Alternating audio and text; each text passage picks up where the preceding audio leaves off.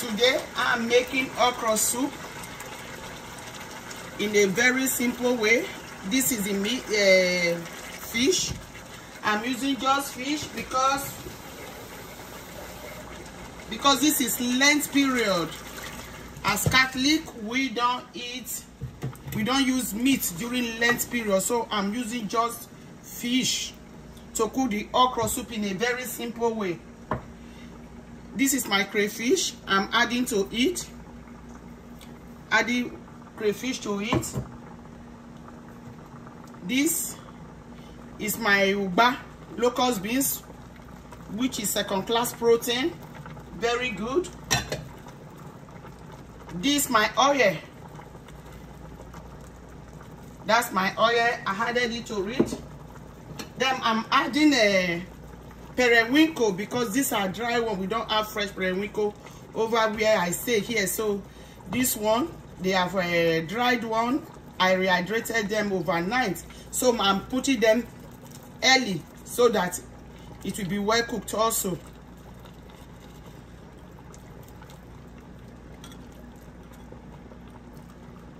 Now I will allow the soup to cook for 5 to 10 minutes because the fish are already cooked.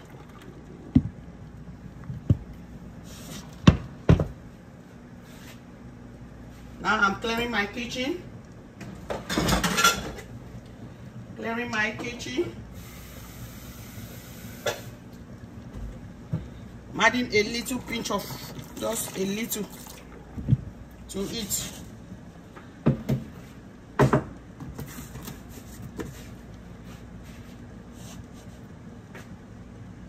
The soup is boiling now.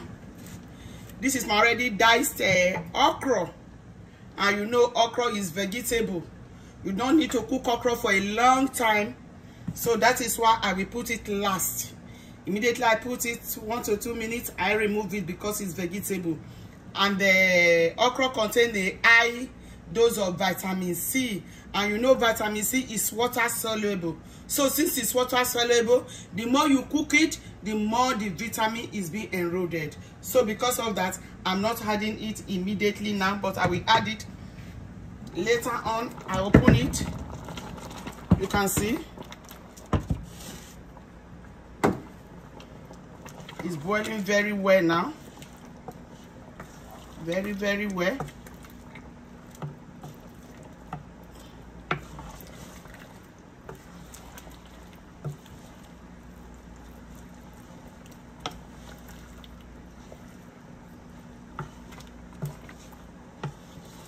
Okra, you can cook it in so many ways and it will still come out good. Tasty. That's good. You can fry okra. You can eat it raw.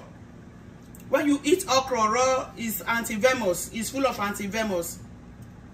So those of us that are farmers, if you eat okra raw and you accidentally a snake beats you, it will not be effective. It will not have any effect in you because raw okra is full of anti-venomous. So you can see one of the good effects of okra. You can fry okra. You can parboil it. You can dehydrate it. If okra is in season and you have it enough in your garden or in the market, go to the market, it's very cheap. You know what you do? Buy enough, dice it, put it in the sun and dry it. When okra is scarce, you can grind it into paste. But if you have a air fryer, you can use it to dehydrate it. So you can use okra fresh, you can use okra dried, you can use okra in so many ways. And depending on your locality or your tradition, because my tradition varies from your tradition. That is why I said okra can be cooked in so many ways. Now I'm adding my okra to the soup. It's the last thing we add. You see, I'm adding it now.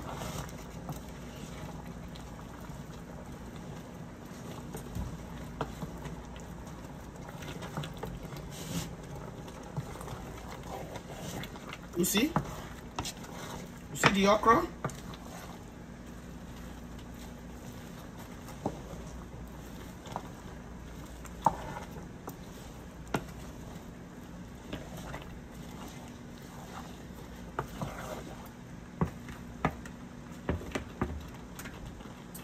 Some people love their okra watery, but me, I love my own thick. So depending on how you want your okra,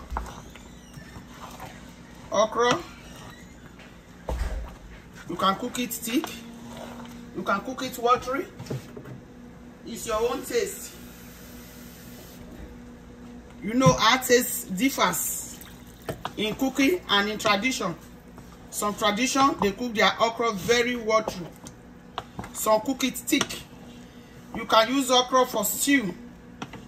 You can use it to introduce your baby to adult diet because it's slimy. Then if you want to give it to a baby, make sure that you debone your fish or you use your meat stock. You can see it now. This is my okra.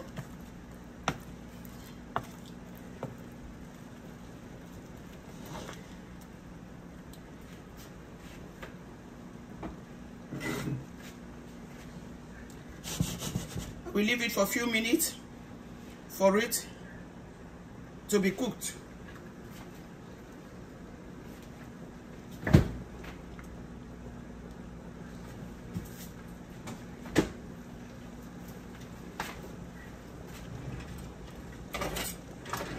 The okra is cooking, it's boiling, you can see it very good.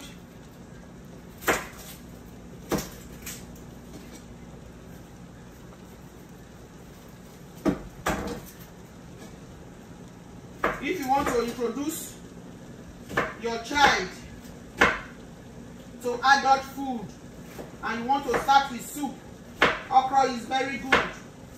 You use okra.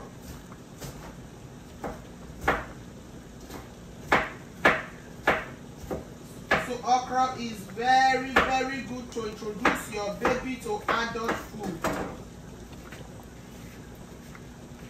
Now I'm adding what? I'm adding my onions. When you use onions to cook okra, it gives that special aroma. It gives it a very good aroma. Try it one day. Try to use a little, just small, to give it aroma.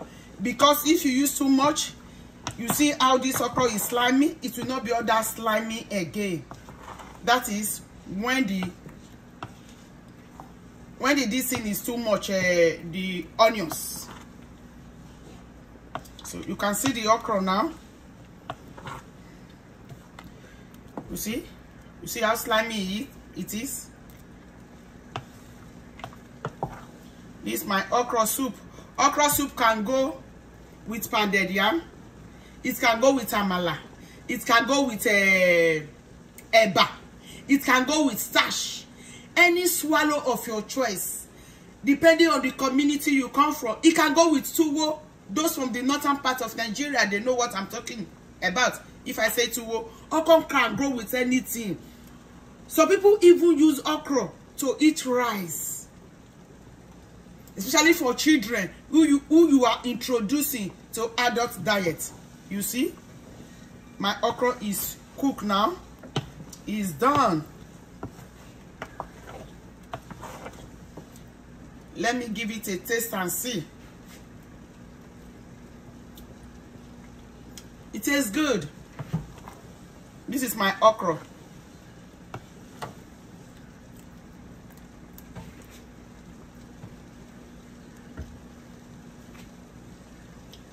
Thank you. God bless you. This is the virtuous woman Priscilla Kadiri. Don't forget to subscribe to my YouTube channel. Follow me on TikTok. I'm on Facebook as the virtuous woman. Follow me on my page, David and Priscilla. God bless you as you tune in again. Please tell somebody about this channel. Recommend it. God bless you. I love you. Jesus Christ love you. And I will say Come and enjoy my okra soup with me. Thank you. Bye.